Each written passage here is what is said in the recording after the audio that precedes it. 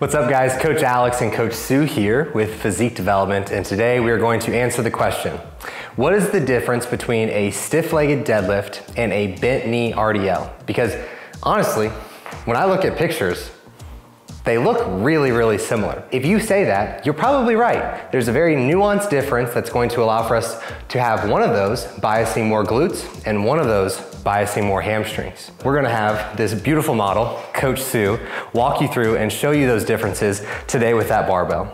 So I'm gonna have Sue go ahead and pick up the bar.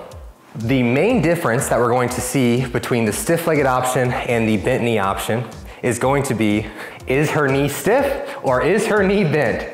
Woo, shocker. With the first option, we're going to keep the knees stiff. What we're going to do is simply focus on pushing the hips back while keeping the knees as stiff as possible.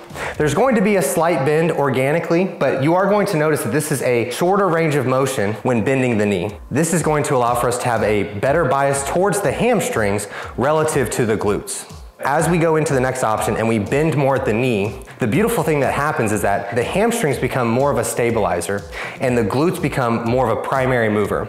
You can use a reference point similar to the back squat, where as you're getting deeper into that squat, the hamstrings are stabilizing the knee and the glutes and the quads are doing a lot of the work. It's very similar to the bent knee RDL, as she is bending more at the knees, and go ahead and push your hips back, Sue.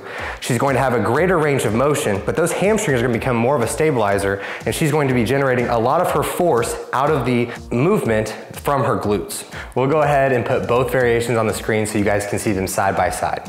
As you see, there's not a whole lot of difference, but if we're trying to have a bias towards a specific muscle group, these nuanced changes are going to be very important. And another thing to keep in mind is that when we have these variations, it doesn't mean that these muscles are working in isolation. The muscles themselves are going to work in conjunction with one another, but some of them are going to have a greater bias of tension depending on how we set the movement up and how we execute it. I hope that cleared up any of the questions that you may have between those two variations and how you can apply them within your training. If you have not subscribed to the channel yet, please do so. And if you want to leave us a comment and let us know what our next video should be, please do that. And we'll see you in the next one.